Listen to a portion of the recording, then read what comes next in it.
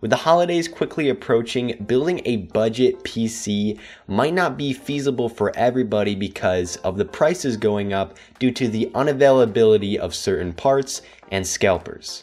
A few months ago, I did detail how to build a budget PC for around $300, but for anybody who hasn't built a PC before and doesn't know a decent amount about computers, it's kind of a hard guide to follow, and you might end up making some mistakes if you're just getting into PC building, which most budget builders probably are. So that option of building a budget PC using used parts is there for those people who are more adventurous and who have already built PCs in the past. However, I have a really great budget PC alternative for those who are just getting into PC building and want something that they can game on for around $200. This is where the Xbox One comes in, and yes, I know it's over 5 years old and is a console and not a PC.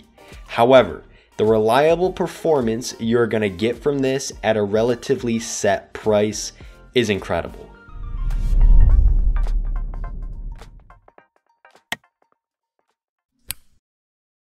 To my knowledge, the Xbox One currently can only be purchased used, and I don't believe any retail store sells it new.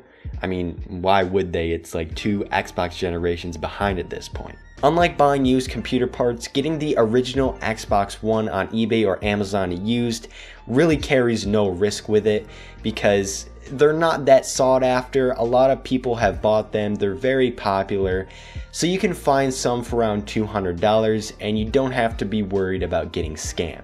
The fact that this console is so old and the fact that, it's a console will probably turn a lot of people off. However, don't count this product out.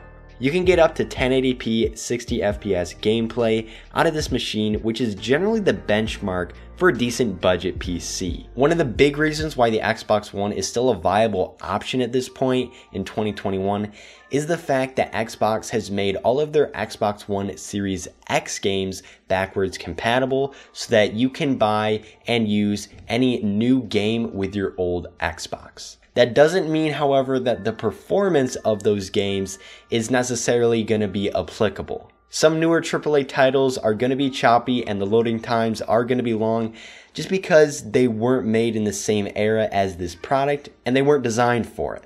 But that doesn't mean recent AAA titles are unplayable, except for maybe Cyberpunk 2077. Because Xbox has made these backwards compatible for a reason. They're not going to sell and advertise this feature if it's not going to work at all. But if you put aside the newest AAA titles, this Xbox One really shines for the price of $200. Games like Fortnite, Apex Legends, Sea of Thieves, and many more can run on this Xbox One at 60 FPS with little to no problems. And considering that these types of games, FPS style games, are the most popular on the Xbox One, I don't see the performance issues being much of a factor for most buyers. If you do decide to buy this console, you can get the double PC and console Game Pass, so you can get a ton of new games for free. Well, for free, you have to pay for the subscription obviously, but you can get it on both your console and your future PC. I'm subscribed to Game Pass and I really like it. They constantly add new games and they don't remove games very often at all, so if you really like a game, it most likely will stay on there for the definite future. Oh, and speaking of subscriptions, Xbox has mostly done away with their Xbox Live requirement for free games with online functionality. So if you download a free game like Fortnite and Apex Legends, you won't have to pay for online use because, let's face it, there's nothing you can do in those games if you can't access the internet. And I think this is a big change and one of the reasons why I'm actually able to pick this as an alternative to a PC now. But at the end of the day, this is not going to replace a decent gaming PC by any means. It'll be more of like a placeholder if you do decide to buy one.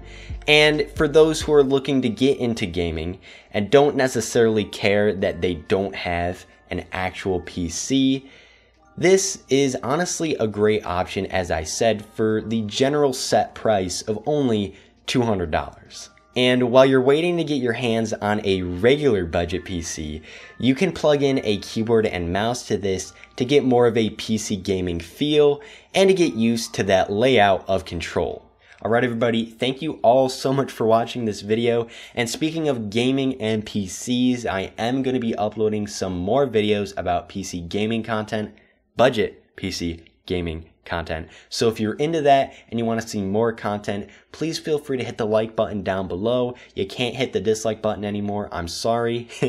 And click the red subscribe button and leave any feedback that you might have for me in the comment section below. With that said everybody, thank you all so much for watching and I will catch you in the next one. Peace.